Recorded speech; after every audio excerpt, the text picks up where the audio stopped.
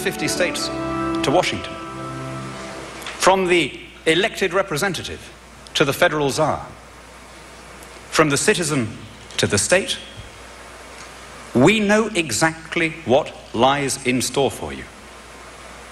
I've been a member of the European Parliament for 12 years. I am living in your future, or at least the future towards which your present leaders seem intent on taking you. And believe me, my friends, you are not going to enjoy it.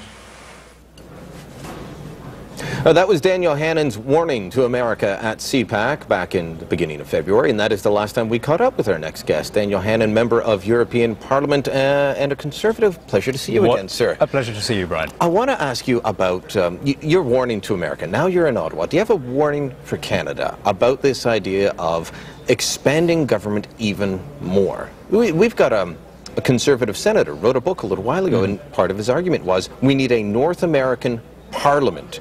Right, because that's what people are demanding, another tier of salaried politicians. I'm sure that is at the top of most voters' set of demands. I mean, you know, it's a basic rule that the further government gets from people, the bigger it gets, and the more unresponsive it gets, and the more expensive it gets, because the politicians can concentrate on making themselves comfortable instead of having to do what the rest of us would like them to do. And, you know, as someone who's working in such a system, I can tell you that from first-hand experience. All the evidence suggests that we should go in the opposite direction, that countries become richer and happier and freer when power is devolved. I mean, I guess that if I were a Canadian politician, I would be lobbying very hard for a devolution of power from Ottawa to the provinces and from provincial governments to local councils. The one bit of advice I would give from a European perspective is keep decisions as close as possible to the people that they affect. And yet we hear this argument, and we've heard it for a long time since Trudeau in this country. We need a strong central government because we're big, and therefore, you know, we can't have patchwork quilts of programs. I mean, we've got to have a national standard. It would be horrible if someone in Calgary did anything different than someone in Newfoundland. And have you noticed that that always ends up working in the left's advantage, right? If you have harmonized taxes, do they ever get harmonized downwards? You know, if you have harmonized rules on social security, employment law and so on, is that ever done in a free market direction? Of course not. And the reason is competition, jurisdictional competition, is the main constraint on big government. You know, you can push your taxes up to a certain level and then the money starts to flee to friendlier tax jurisdictions. Or you can give very generous rules on maternity leave, paternity leave, up to a certain point, then the jobs start going abroad. The more you harmonize those things, the more you standardize, the more you get out of having to make the tough decisions that will make you more competitive, because you're basically just exporting your costs to your rivals. And that is what has served to make the European Union a smaller and, you know, shriveled, reduced part of the world economy at a time when the bits of the world that have learnt the secret of devolution, the great Asian economies, are going in the opposite direction. You are front and center for watching the insanity of this Europe. You've bailed out Greece how many times now? Oh, I mean, I lose count, but it's important to get this right. We're not bailing out Greece. We're not bailing out the people of Greece.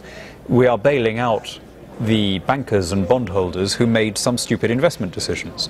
And I have some sympathy with the guys in Greece complaining, you know, protesting in Syntagma Square, because they know perfectly well that they're not going to get the money. The money is going to rescue some very rich people, but they're going to be stuck with the bill for the repayment. And, you know, so one way of looking at this Greek bailout is that it's yet another bank bailout, only whereas it would have been much, much cheaper just to give the money directly to the banks, we've decided to circulate it scenically through Athens, which is just crazy. And of course, governments always take their cut, bureaucrats get their cut, and the money goes. Every tube and chamber of that machine is leaky. Right, the money dribbles away. You know, why the Greek default happened yesterday, and it was much bigger than it would have been if it had happened right at the beginning, when we first saw that it was inevitable 3 years ago. Why did they defer it for 3 years and allow the sum of debt to keep growing? Because if it had happened 3 years ago, the hit would have been taken overwhelmingly by foreign banks. By putting it off for 3 years, they allowed those banks to shuffle off their debt onto the IMF, the EU, the various government-to-government bilateral loans. In other words, yet again, the taxpayer has stepped in to rescue some very wealthy individuals. The poor are bailing out the rich. I want to ask you quickly about Stephen Harper. Your view of Stephen Harper from a distance. We look at him, we complain that he spends too much. Your thoughts? Because you're too close. I mean, you know, I felt the same way about Margaret Thatcher when she was Prime Minister. You know, no man is a hero to his valet. When you're standing right next to the movie star, you see that the makeup has been caked on and that, you know, there are imperfections. I can now see, with the perspective of time, about Margaret Thatcher, what I think I can see with the perspective of distance about Stephen Harper, which is this, you know, he is a statesman. He is a statesman of the first rank who has restored pride and prosperity to a country. You know, of all the major economies in the world, Canada is the one that has come through the crash in good shape, without this massive debt crisis, without the bank failures. That didn't happen by accident. Right? There was a reason for that. And you know, I'm absolutely delighted that he earned his majority.